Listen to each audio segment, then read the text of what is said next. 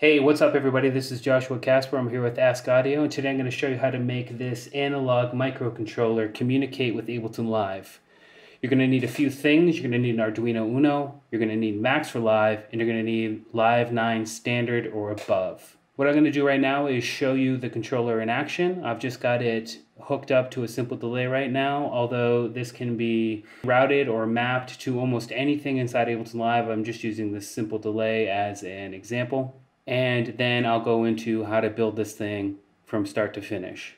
So let's go ahead and check it out.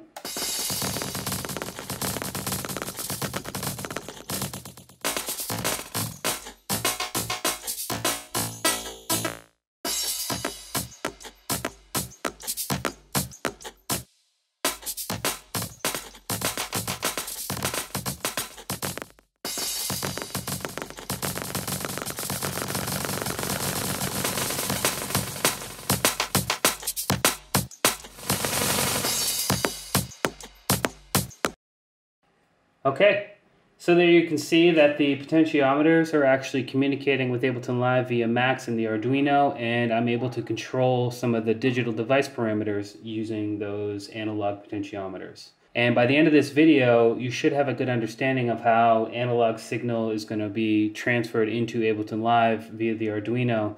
And you can use really anything that has an analog output to it. So there are many sensors that you can get for Arduino and stuff like this, and really the sky's the limit. You're not going to need any coding for this tutorial, and you're not going to need to do any soldering. It's all a prototype on the breadboard, and the code is actually just an sketch that comes right with the Arduino software. And then of course the coding inside of Max has already been done via the connection kit pack that's free to download from ableton.com. But like I said, links and full directions on the website. But I'm going to go ahead and build this on the breadboard right now, and then show you how to load the sketch in the Arduino, and then show you how to get everything mapped inside Ableton Live. So let's go ahead and get started.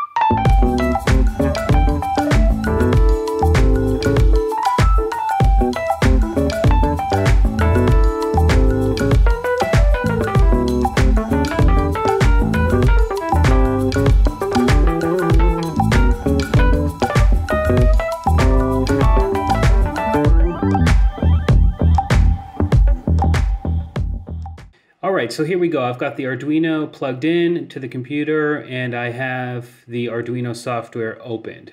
So the first thing I'm going to do is go to File, Examples, Formata, Standard Formata, and it's going to open a new window for me with the standard Formata.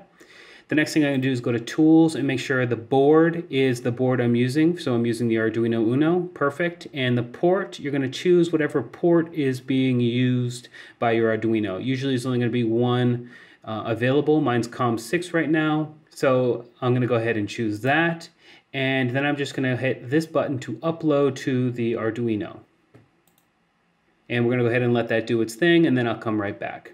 Okay, great. It says done uploading. There was a little bit of a warning here, and it's just because there are two files with the same name, and one is on the 64-bit program file and the other one's on the 86. So don't worry about that, but it says done uploading and there are no errors, so we're good to go to jump into Ableton Live and get things mapped. All right, so here I am inside of Ableton Live. I haven't unplugged the Arduino, although I could, because the Fermata sketch is going to stay on the Arduino until I override it with something else, so you can disconnect it and connect it. But you definitely want to connect it before you launch the Max for Live application that we're about to use. So if you haven't yet, go to abletonlive.com and download the connection kit, install it, and you'll find it under the packs section in the places here in the browser. Connection kit, devices, Arduino, this is the one we want, so let's go ahead and launch that. Okay, so here we go, and the first thing we want to do is make sure the port is the COM that we're using, so the USB port, and it's COM 6 for me, and everything looks good. If you don't see yours, just hit rescan and hopefully it shows up. And the next thing we're going to have to do is remember which analog ID we are using for what. So I have a switch on A0 and 4 potentiometers. I have one on A1, A2, A3, and A4. So let's go ahead and drop a simple delay onto the channel here and go ahead and start mapping stuff. So I'm going to map A1, which is the potentiometer on the far left, to the feedback. I'm going to map the second potentiometer to the dry wet. I'm going to turn off the sync here so I can just use time delay, and I'm going to map the third potentiometer to the left time delay and the fourth potentiometer to the right time delay. And now if I move the potentiometers, you'll see that those values are changing. So right now I'm moving the right time delay, right now I'm moving the left time delay, dry wet, and feedback. Another thing we can do is map the on-off to the switch we have, although it's a little bit finicky because of something called bouncing. So that's going to be a whole nother tutorial on how to get around that. But if we map it right now, we'll see that it's off. And if I flip the switch, well, now it's off. And if I flip the switch, now it's on. But you can see right here that there is some sort of feedback going on, and I also saw that if I pulled any of these parameters all the way down, sometimes it will glitch out, though it's not doing it right now, so we're good to go.